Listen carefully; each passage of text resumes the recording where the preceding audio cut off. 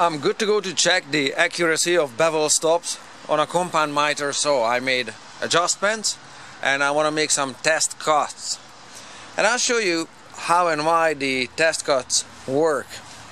Come take a look what's here on the saw table here. We're going to use some geometry. And let me explain how this is going to work. In geometry from elementary school, you know that if we have a line A, and on line A at point, at point X, we draw a line segment like so. We just created two adjacent angles. One would be an acute angle, and the other one, the biggie one, is the obtuse angle.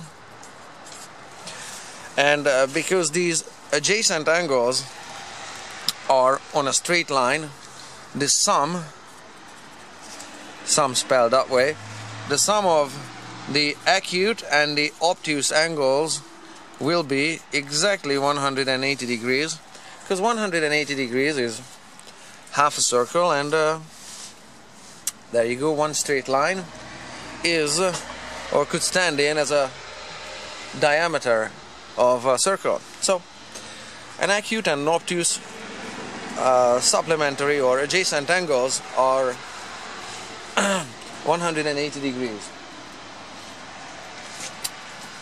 We are going to use this idea here for the next bit of geometry that I have on this paper here. You've seen this one as well in elementary or middle school, that two parallel lines intersected by or transversed by a transverse line will create a bunch of angles that some of them are similar. This will be an acute angle, and this will be an obtuse angle there on that side of the parallel, that side of the one of the parallel lines where the parallel and the transverse intersect. And we know that this angle here will have exactly the same size as the adjacent angle up here, and this obtuse angle will have the same angle as this obtuse will have the same angle as this one there. And how this is going to work with the test cuts is that I have here a piece of cardboard cut. This is going to be our wood. This is going to be standing in for a piece of scrap wood with which we can verify the accuracy of our bevel stops. Say, let me just put it here this way so you can see. Okay, this is two parallel lines here, and I intersected it with a transverse line there. The intersection was done by a pair of scissors. With the with this geometry layout here, we know that this angle here is just as big as just a sec. Let me just extend this line here a little bit here and a little bit here, so it makes more sense. So this angle here is the same size as this angle here, and we also know that this angle here has the same size as this angle here. Okay, and this one and this one add up to be 180 degrees. Come on in closer a little bit. There. This acute angle and this obtuse angle add up to be exactly 180 degrees. And if we have an acute angle here and an acute angle here, and we have an acute angle here, we also have an acute angle here. Consequently, if the acute and the obtuse here add up to be 180, an acute and an acute do not add up to be 180. Now, how is this gonna work? There's the two acute angles. This acute angle here on this part of the cardboard here is exactly the same size as this acute angle here, okay? It's the same thing, just on the other side of the cardboard. You see that acute angle there? It is the same as that acute angle there. So, to make a test cut, I'm gonna cut a piece of wood with 2 parallel edges along one line, and I'm gonna flip only one of the boards, and by only one side of the now 2 halves, and that way 2 acute angles will rotate to be adjacent angles now. And we know that the 2 acute angles do not ever add up to be 180 degrees. So therefore, if they don't add up to be 180 degrees, and I grab this, zoom out a little bit, but you can see it's a combination square. I grab this combination square and I put the piece of wood along the edge of a combination square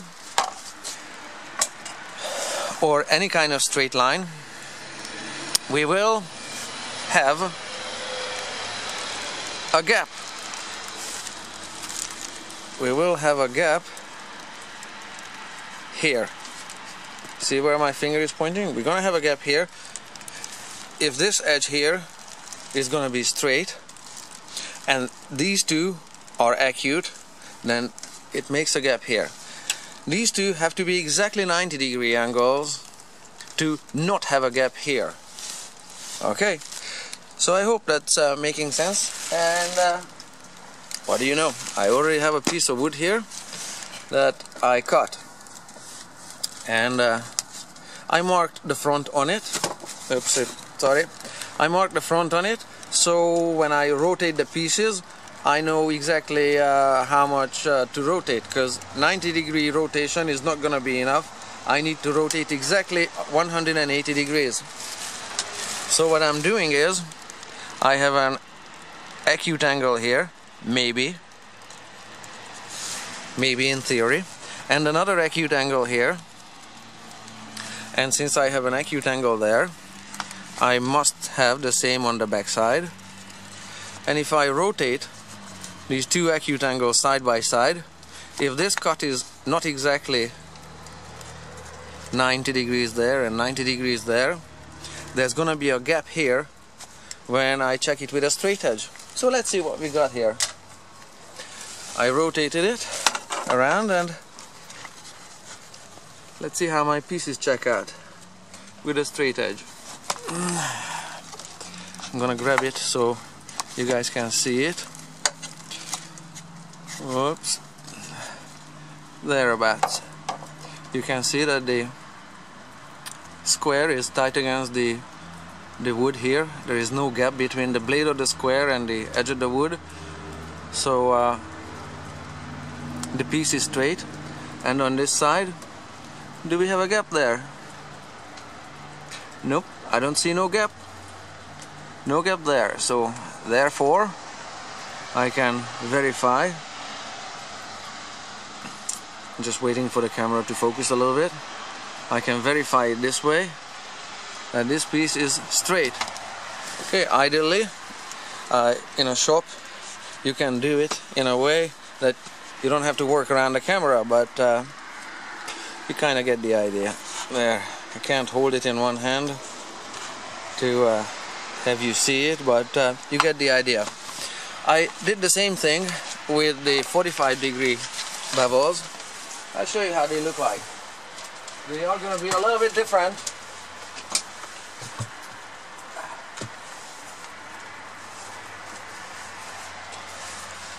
Now, what do we have here? I have a piece of wood that's marked for the front side, and I checked with it the left 45-degree bevel stop. What I did was tilted the saw, and this was cut in this position. If this one is a 45-degree angle and this one is a 45-degree angle, when I rotate the 2 acute angles side by side, the 2 45s must make a square corner here. And that square corner can be easily checked by this combination square, something like that. And let's see what we've got here. Do we really have a 90-degree corner here? Let's see. I say we don't. It's out. The stock of the square here in my left hand is tight against the block of wood, and when I try to close the gap, I can't. There's a little bit of light showing through here. It's not possible. When I make that little light disappear here, I just open the gap here between the two wood blocks. There's no gap here where my thumb is holding the wood there. But if I make these two pieces of wood tight against both the stock and the blade of the square, there is a gap here, and you can see light coming through it.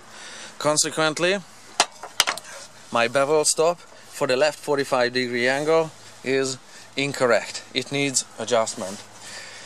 I made another test cut for my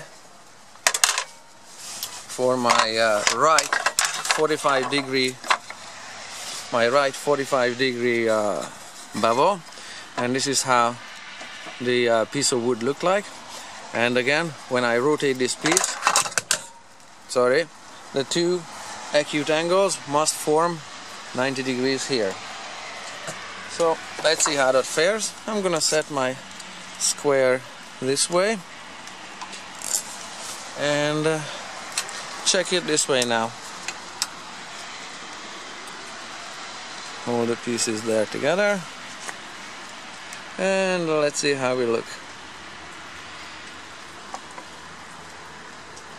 That's pretty close there.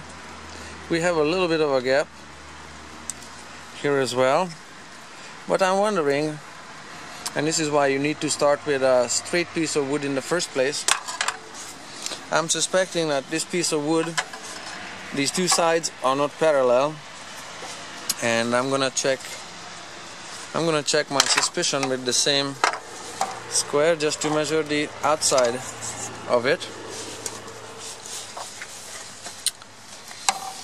like we did before.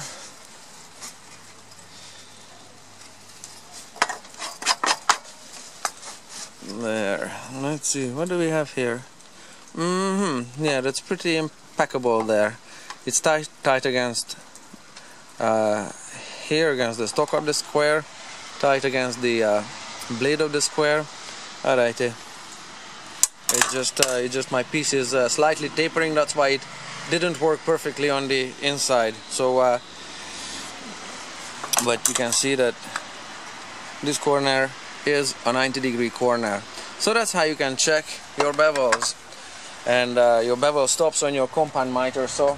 And I do recommend that you don't start cutting compound miter where a miter angle might mess up your measurements or your lines of sight, and instead just do a square cut, do a left 45, do a right 45, and just test one thing at a time, okay? So that's how you do it.